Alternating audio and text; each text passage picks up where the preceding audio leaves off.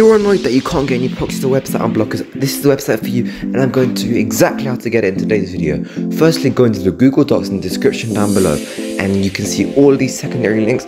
Ignore primary link for now, and then what you're going to want to do is you can scroll down until you find any link. It doesn't really matter, you can press any of them in this whole thing, but if you want the best one, press Ctrl and F, and then type up Coursera, and then as you can see, Coursera.cf.